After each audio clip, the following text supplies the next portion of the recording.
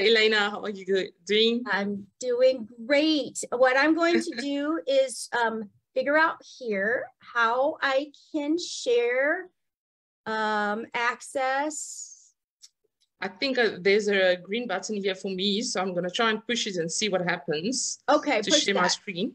Yep. Okay, let's do that. Okay, let's see. Okay, host disabled poster screen sharing. Somewhere you need to give me permission. Okay.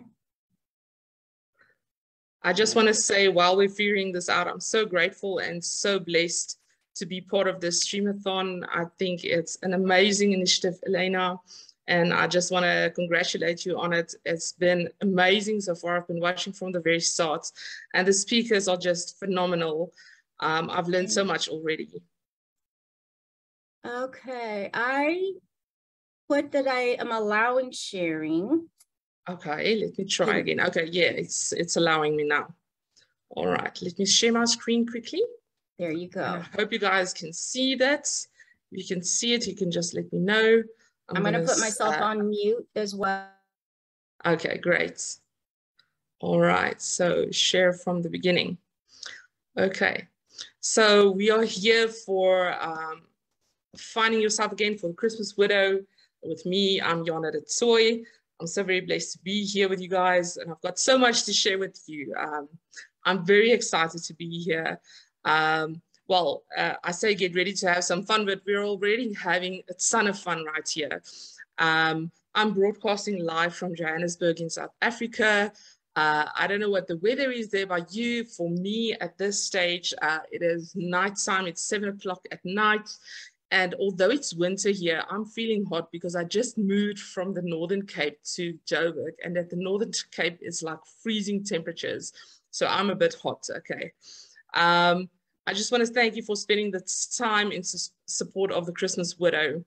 I'm very pleased to meet you. I'm just going to move this up a little bit. Okay, I'm Jana the Toit, author, personal mentor, and student Christian counselor for janadetoit.com. I'm the creator of the Finding Yourself Again 11 Steps to Freedom system. I'm a #1 Amazon bestselling author of Create a Beautiful Life, a Christian woman's freedom guide from feeling lost to finding yourself again. And you can see it there on your right. Now, I help ambitious Christian women between the ages of 30 to 60 who feel unloved, unworthy, not good enough, and stuck in their old mentality and self-sabotage to find themselves and the freedom to choose the life they want. So I just want you to let me know in the comments below if you can hear and see me and hear and see my slideshow so that I know that I'm not just talking to myself. Okay, so who am I? In 2016, I was morbidly obese. I was so depressed that I actually cut off my long hair. I had long hair completely off with a clipper because I felt unworthy of love. And I wanted to commit suicide. I just had my 3rd child. I was a stepmother of 3 more children because I married their father at the age of 19, and he had full custody of them. So by that time, when I just had my baby, I was unemployed. Hubby and I were experiencing marital problems. I actually lost my connection to God, and I had no idea who I was anymore. So I didn't know what I wanted in life. I didn't know where I was headed, and I hated myself. And that was 6 years ago. I was feeling stuck and I was feeling lost. So scrolling through Facebook, I came across an online Adidas 30-day challenge, and I actually needed to lose the weight and get fitter and generally feel better about myself and my situation. So I actually entered that competition where I posted raw and real videos of me doing burpees and squats and stuff like that. And it was a progressive beginner's challenge. And what happened is people actually started or related to me. The women related to me because I was just raw and real with my, buzzed off hair. And I didn't care how I looked. I just posted the videos, tried to make fun of myself. And I developed quite a following from that. So in that year, I actually managed to lose 27 kilograms, which is about, it's more than 50 pounds. Then I decided to create an exercise group on Facebook where 400 women joined me in a daily exercise, and we posted videos and pictures of ourselves exercising. It was very fun. People started calling me Inspiro Freak because I was the one inspiring everyone to get their butts off the couch. And I realized that it's a passion, and I started studying personal training and athletic nutrition, and I actually became a weight loss coach. So I help people lose weight, get fit, and I also helped my own family lose 97 kgs together. It's about almost 200 pounds. I helped several of my clients win or place top 5 in prominent weight loss competitions. But, and here's where it hits the fan, I sabotaged myself. The 27 kilograms that I lost was gained back with interest. I lost credibility and confidence in myself, and my family life took a turn for the worse because hubby and I separated and I moved away. So at the time I had 27 full-time clients, and again, I felt lost and stuck. So there on the right-hand side, you can see all of the transformations. It's my brother, my daughter, my stepson, me, some of my clients, my husband, again, my daughter at the bottom. So I quit. I just quit in search of finding out why we sabotage ourselves like that. And that led me to doing various diplomas and certificates in applied psychology, including my life coaching practitioner diploma, cognitive behavioral therapy, mindfulness, and NLP. I also started researching and reading 100+ books a year on personal development and transformation. Now, I started that in 2018. I'm still going with that. I'm 650 books strong. So actually, when I work it out, I actually read about 100 to 150 books a year. And I'm very proud of that because it is what's changing my life. Okay. I also started, I've cured my emotional instability and depression. And I actually manage my ADHD. So if you're wondering why I have to have this slideshow, it's because of my ADHD, because I won't be able to remember everything. So now I know my purpose in life, and life is good because I know my top 3 values of faith, mastery, and freedom, and I prioritize my life around that. I'm following my dream and my calling, and life is fulfilling to me. At this stage, I feel so connected to God that I'm studying for a bachelor's in theology with a specialization in Christian counseling at the South African Theology Seminary. I'm designing the life that I want to live, and I'm structuring my life to reach it. I just launched my book like a month ago, and I became a #1 best-selling author on Amazon. And I've developed a 1-year coaching program for the women that I help. So now, when I look in the mirror, I can honestly say that I love myself. And out of my greatest despair was to come my greatest gift. So that's what I do now. That is what I'll help other women with now. Okay, so what I tell my clients is finding your purpose in life begins with finding yourself. That is what I'm going to discuss with you tonight. Step number 2 is finding out what you love to do. What is your passions in life? Step number 3 is finding out who you want to serve. And then number 4 is finding out what you want to help them with. What do you want to help the people with that you want to serve? And then step number 5 is finding out what the outcomes is that your prospective clients would want to achieve. So that is how you find purpose in life. But I'm just going to spend time tonight talking about step number 1, which is finding yourself again. Because I realized that if you're widowed, I think your whole foundation is ripped from you, and you need to reinvent yourself. And even if you're just a member of the general public listening tonight, if you've experienced significant transitions and transformation in your life, you need to build from the ground up, just to strengthen and reinforce that foundation and building something new out of the ashes. And that's how we rise. You are the expert of you. So if you're struggling to find external validation, you will struggle to find out who you are, because we can't look at feedback from others only. It has to come from inside. So we have to ask ourselves some meaningful questions. Okay, let me just see. Okay. Your mind works like a Google search engine. So whatever you put into it will pop out. So if you want to ask yourself some questions, your mind's going to go through and look at all the experiences from your conception to where you are now in your life. Okay, because you've got an unconscious, a subconscious, and a conscious. And the way I describe it to my clients is your unconscious is like the vast library of everything you've ever experienced in your life from conception to where you are now. Okay, so it's a vast library of books. Okay, your subconscious are all the books that you've taken out this month. Okay, so you remember vaguely, yes, you remember stuff that happened to you 5 years ago, stuff like that. And then your conscious mind is the book that you're reading right now. It is fresh in your mind. You know what it's about. You can recall the feelings quite easily. Okay, so that's how your brain works. I want to challenge you and write in the comments below the 5 words that you would use to describe yourself with now. So I want to see in the comments below, what are the 5 words that you would describe yourself as? Would you say, I'm smart, I'm worthless, I'm a winner, I'm a loser, I'm a mom, am I an accountant? What are you? How do you describe yourself? What are those 5 words? Okay. And who do you wish you could become in the future? If you look 2 years ahead, 5 years ahead, who would you wish to become? What do you believe you're worth?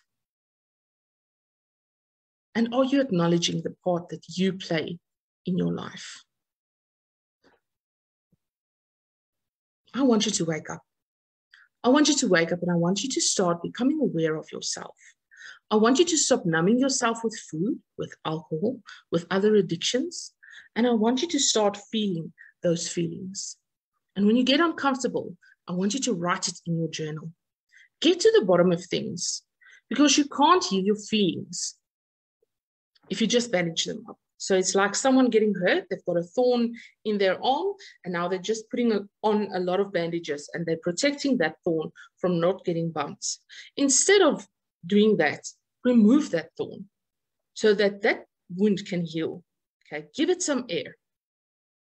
Heal your feelings so that you don't have to bandage it up and cover it up because you're so afraid of somebody triggering them.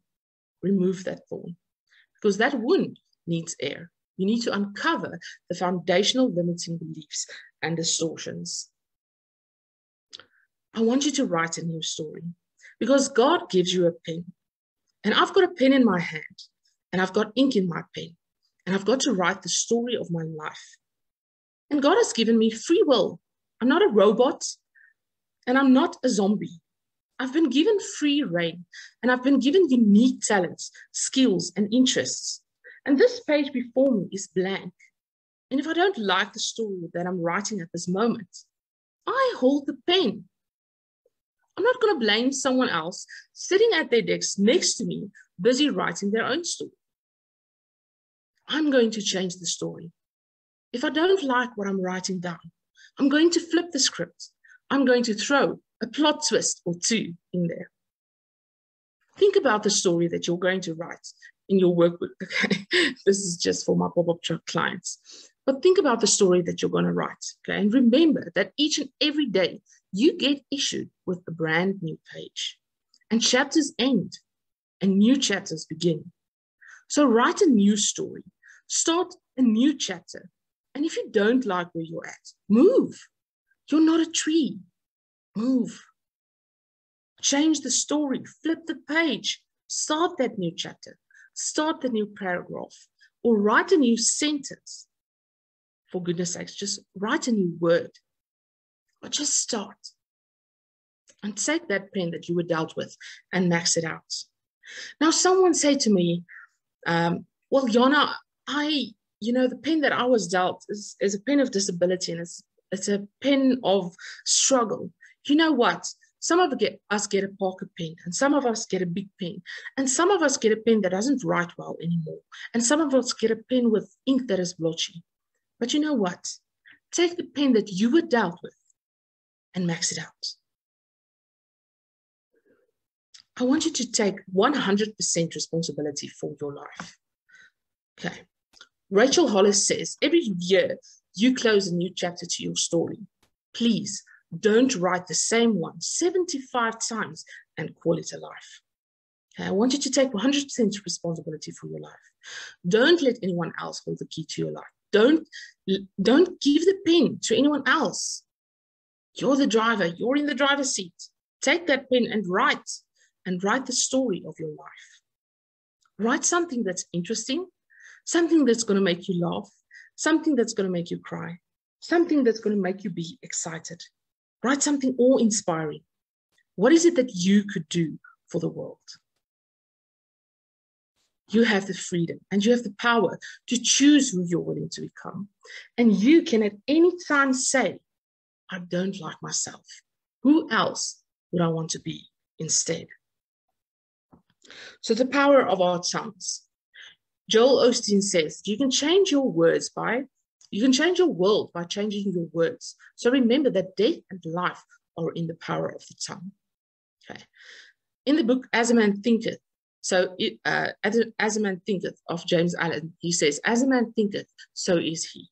Now that actually comes from the Bible, because in the Bible it says that death and life is in the power of the tongue.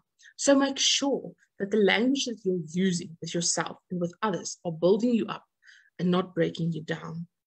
Focus and use the creative power of your tongue. Don't waste it on cursing and criticizing and belittling yourself and other people. You have got power in your tongue, and I want you to use it. Use powerful I am statements and prep your brain for the future.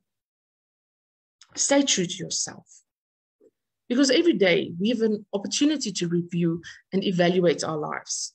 And we can ask ourselves whether we are being true to ourselves. Are you living according to your values? Do you even know what they are? It is called being congruent. Are you lying to yourself? Are you breaking promises to yourself, not living according to your values? That's called cognitive dissonance. Being true to yourself means that you're unapologetically and authentically and uniquely you. I want you to get comfortable with being different.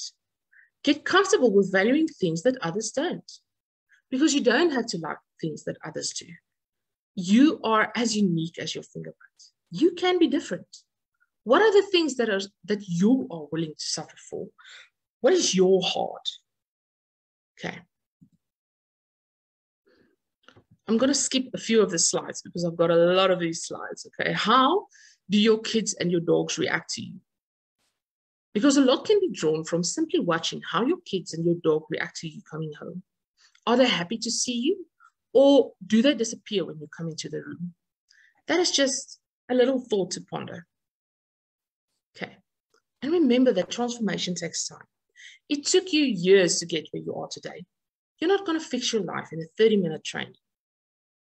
This is just a wake-up call. It's an introduction. It is subject headings. It took me 6 years and over 650 books, various courses, certificates, diplomas to know what I know today. You need to change the channel. If you don't like where you're at, you need to change that channel. Like you change the channel on a TV with the remote. Change it. Take account, be accountable, because accountability breeds responsibility, according to Stephen Covey. If you're working or have your own business or you're a mom, you need that structured and focused support. How often are you taking time to grow? How often are you taking time for your self-care? You need that daily focus time. Warren Buffett says the best investment that you can make is an investment in yourself. The more you learn, the more you'll earn. Okay. The GEICO principle. My father always said, garbage in, garbage out. So what are you feeding yourself? What's going into your mind and out? Okay. You have to develop a rule book for success. And when I say a rule book for success, is get a journal. When you're reading books, highlight it. When you're listening to something like this Streamathon, then at least take notes, because whatever you're learning here, you're going to forget in the next 24 hours if you don't take notes. So be a serious student of your life. Be in a constant cycle of renewing your mind, influencing your actions, and improving your circumstances. Plan your life. Because if you keep shooting blindfolded, you stand 99% chance to miss. So start aiming. Decide, what do you want out of your life? Dream a dream. Make it a vision and plan for it and do it. Okay. What is the difference between a dream versus a vision? A dream is something that you think about that's just in the air. A vision is something that you take your dream, you implement it into a vision, you develop it into a plan, and you start taking daily focused action towards making that dream reality. Because otherwise, dreams will just die on your pillow. And if you're looking for a sign, there it is. Okay. Who are you willing to become? Are you willing to do what it takes to realize your dreams?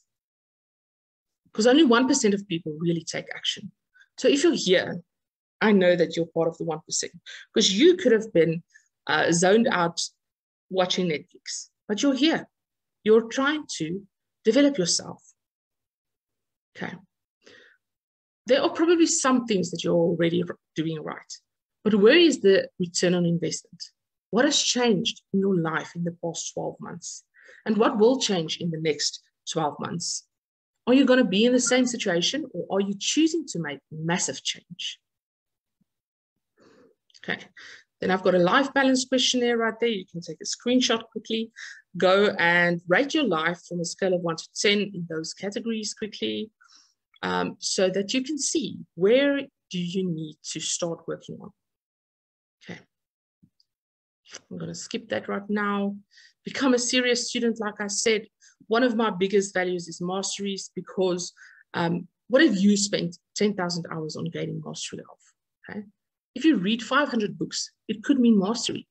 And it seems enormous, but 500 books is just 2 weeks a week. Okay, it will take you 5 years. That's mastery in a field. And then implement what you learn. Don't just hoard knowledge, implement what you learn. Okay. All right. I'm skipping a lot of this, but I need to, because otherwise we're not going to get through everything. Okay, and all of this is available in my pop-up training that I host, and I'll tell you a little bit about that. Okay. You need to build momentum. What is the actual steps in your plan that it's going to take? When will you start taking action? Because one decision at a time, before you know it, your life can look drastically different.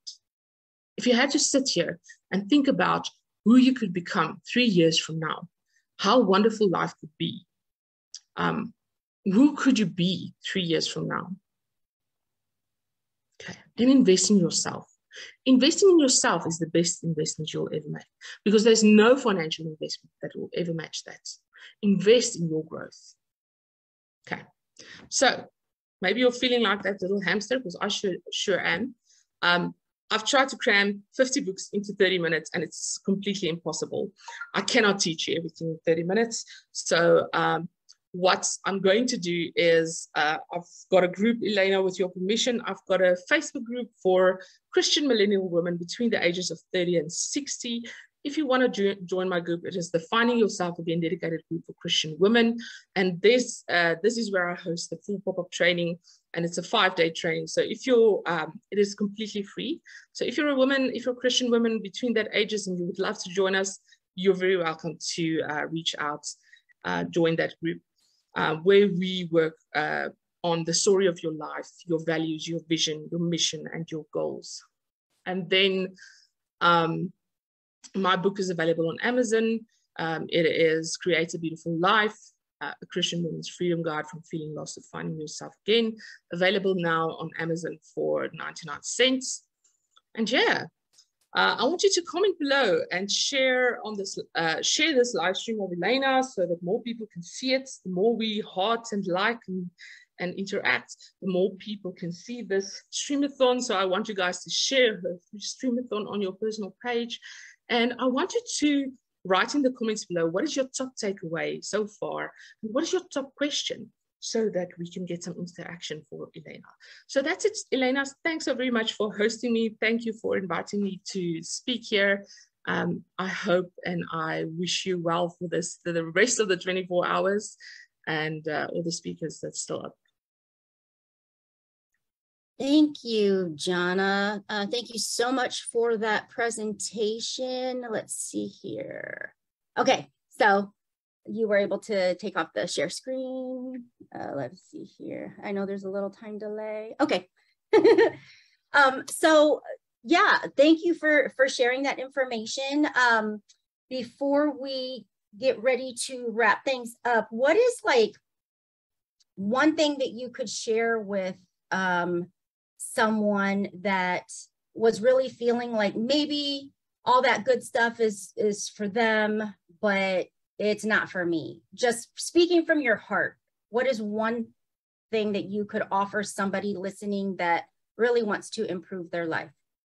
Yeah, well, I would just say that if you look at someone else's success and you think that that's not me, I can't do that, you just need to remember that if anybody can do it, then you can do it too.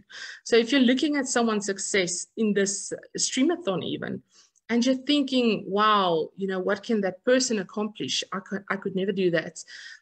You're a person, they're a person, you're in the world, they're in the world.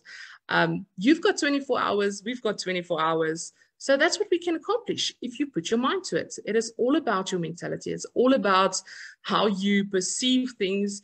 So I would just say start by, like Jose also said, start by getting a mentor, start by reading some personal development books, and get into the habit of growing yourself. Personal growth is the main thing, because when you're mentally fit, the rest of your life will get in line. Love it. Love it. And it has been a true honor to witness your growth over these past few years. It really is. I celebrate your book. I celebrate your accomplishment, and just really the action that you've taken in your own life to make those changes. So yes, it is proof that it is possible. Anyone can do this. Definitely. Yeah. I mean, when you found me in 2020, or I found you, I don't know which way it went, but at that time, I didn't even have the courage to do lives, you know, and here I am in a Streamathon. I mean, you know, and all of the information I had was in my head. So now I've got a published book, and I've got courses, and I've got, you know, blogs and stuff. So I'm living proof that you can be anybody and become somebody if you really set your mind to it. Love it. And you're absolutely right. So I thank you so much for the time that you have given us today, and for, you know, putting that together.